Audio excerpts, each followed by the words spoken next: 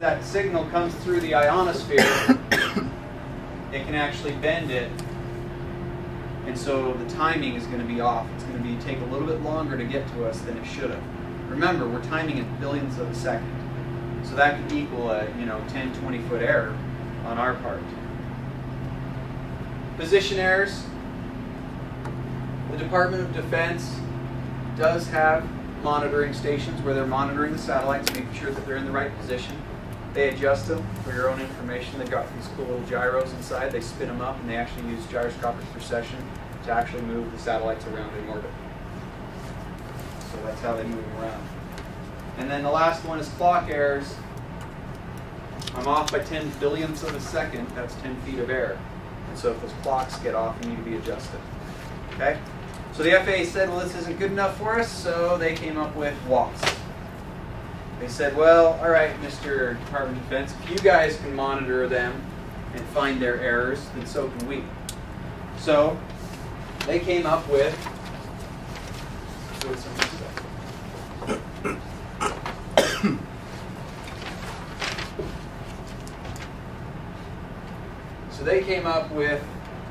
ground stations. There's about 38 of them right now, all across North America. These 38 ground stations are precisely surveyed and cemented to the ground. What that means is they know their exact latitude and longitude. I know that I'm right here, that's where I am. It then receives the satellite signals and says, all right, satellites, where do you think I am? Okay, it's also preloaded with that almanac, and so it knows on every minute of every second of every day what code should be received from satellite number 6. So when satellite number 6 says, no, I think you're right there, it says, no, I'm not, I'm right here, I'm cemented to the ground, I didn't move. Okay? They send all that information to 2 master stations. The master stations then compile what's going on with the different satellites. Quick example, if I'm right here, and satellite number 30 is coming in as bogus, but over here, satellite number 30 is coming in just fine. What's the error?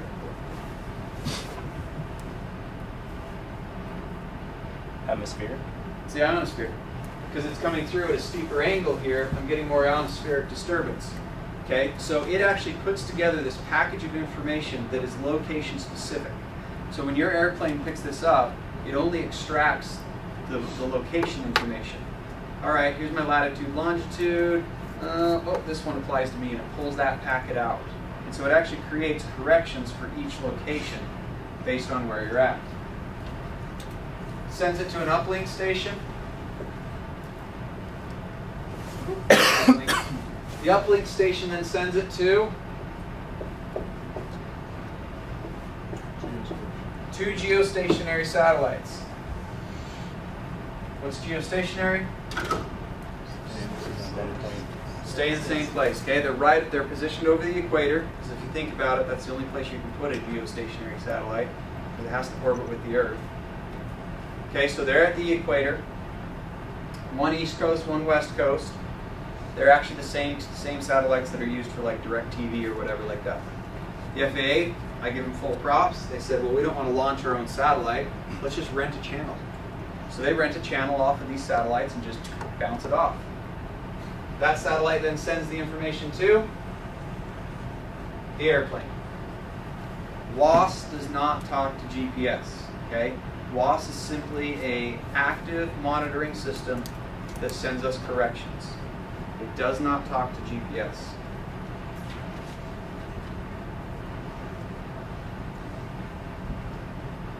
The geostationary satellite does 2 things. First, it sends us the corrected information. Second, it actually acts as an additional GPS satellite.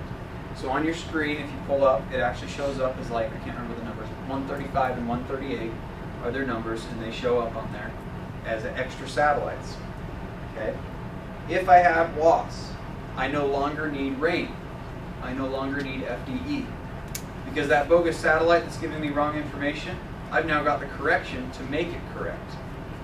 So now I don't need that anymore. I don't need to monitor myself because I'm receiving active monitoring. So if it doesn't talk to the GPS, then how does it make that correction? Sorry, it talks to our receiver. Oh. I'm sorry, yes. So it talks to our GPS receiver. It does not talk to the satellites, to the GPS satellites. Thank you. So this is just a real-time correction for us. If the Department of Defense finds an error, they might get around to it sometime this week. Well, that's not good if I'm shooting an approach now. So this is WAS is the FAA's solution to that.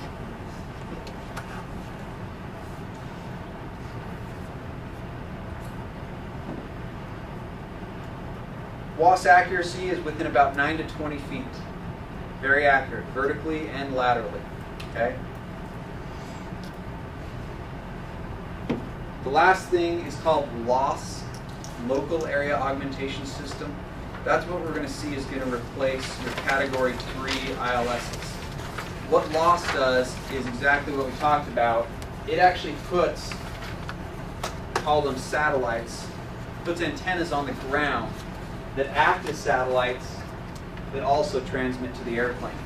Hence, I can get my vertical position accurate within inches. And so that's where they're going to use that. The WAS is good enough for what we do, but when you go into auto land, these airplanes that come in and land themselves on autopilot, we've got to be that accurate within inches. And so the LAAS system, because it gives us that bottom feed also, is extremely accurate. Questions on any of that? Will we use the sides stations, the master station? Master? Uplink. Oh. Yeah, it's just an uplink station. There's 4 of those in the U.S. So if one of the uplinks down, they can send it. So that's how the master stations communicate with the satellites. Correct. So it's a redundancy so that, okay?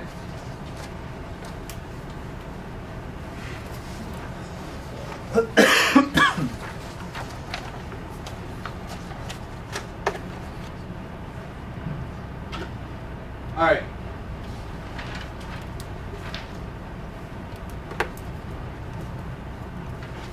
So here we go. There's GPS, WAS, all that fun stuff. G1000. We have to go really quick on this. Who is not flown a G1000? Okay. Everybody should be fairly familiar with them, except for Corey. We'll forgive him. So here we go. This packet tells you, explains through the units, okay? We have all the different units. Go through them really quick. I'll diagram them out here.